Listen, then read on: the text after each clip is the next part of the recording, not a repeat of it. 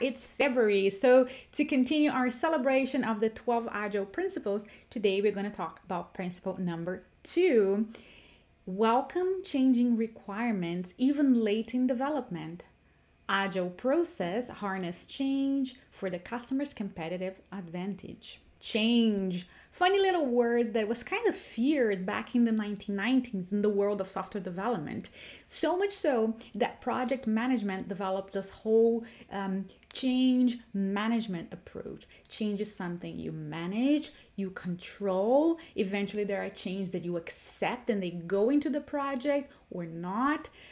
And the problem with that is that it caused more fights and back and forth of contract and things like that than actually having those companies and the software development teams servicing their customers and creating some sort of value as stated in the principle number 1. So if we dissect the principle number 2, let's start with the end of it because it tells us the why.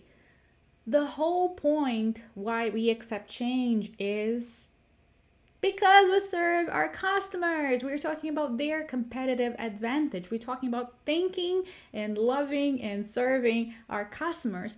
And if you're not giving your customers, be them other companies or individuals, if you don't give them what they need, they will eventually find it somewhere else. Now that we know the why, what else is there to see in this principle? I find 3 different things in there. One is partnering with the customer. A big misconception to undo is to think that the customer will change their minds all the time, every single day, based on the flavor of that day. While there are people showing out there that yes, if you adopt policies such as like a no sweat type of refund, it's pretty successful and you actually just make more profit because you eliminate the risk of people not buying, thinking, well, what happens if I don't like that product? So you kind of take that away. But let's just think it this way. The whole principle of adopting Agile is really developing a relationship with your customer, the person or the company that you serve.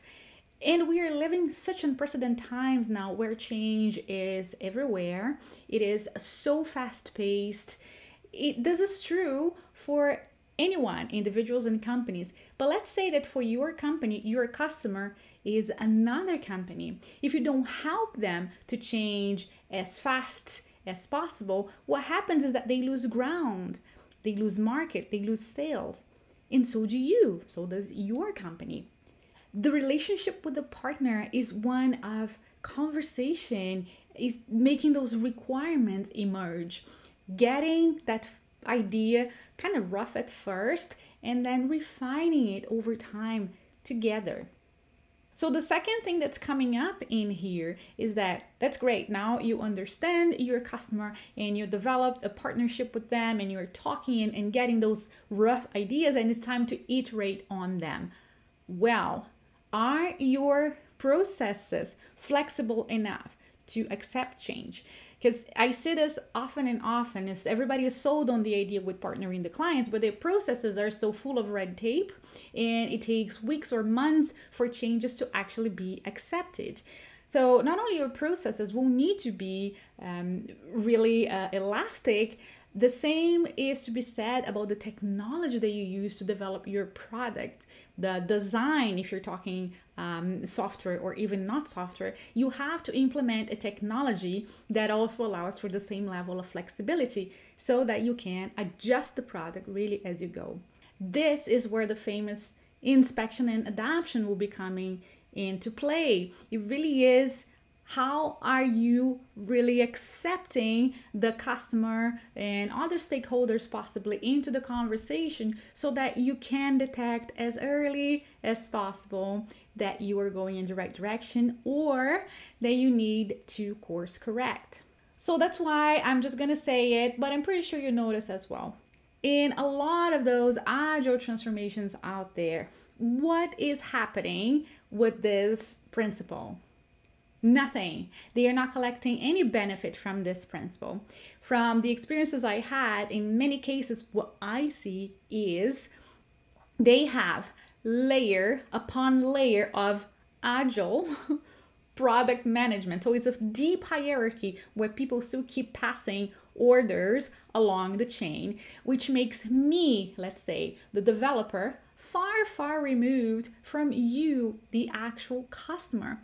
So what ends up happening is that despite millions of dollars and 2 years into the Agile transformation, we still have the developers not knowing, not seeing what is truly relevant for the customer, only learning about these things maybe 6 months, 1 year down the line after the release of the product into the market. Ultimately, accepting change late in the game speaks to a fundamental human bias, the sunk cost fallacy. It speaks to our tendency to stick to whatever we're doing just because we already invested money, effort, time in it, even though we detect that the costs heavily outweigh the benefits by this point. So it's the kind of like, wow, we already spent $1 million here, so might as well just finish this thing. Oh well. In companies where there is a lot of hierarchy, or in some way they are slow to make decisions, or the organizational learning as a whole is slow to happen, this bias tends to be strong. It's a little bit because of that telephone game where you keep losing information as it passes along the chain, and the chain is quite deep. So nobody really has all the access to all the information at the same time, or at least fast enough. So it's not that change makes the product cost more. It's actually the other way around. It costs more because we inspect a little and late in the game. This is no doubt a challenging principle to adopt, and only a piece of it can be done by the Agile teams themselves. Adopting this principle is about new ways of thinking around partnering with the customer, around having flexible processes and technology to support those processes, and seeing the cost of change differently. As you can imagine, I go a little bit deeper in the blog post, link down below, and go check it out if you have some time. And today I'll leave you with this question. Do you know what is your customer competitive advantage? I'll see you in the next video. Bye.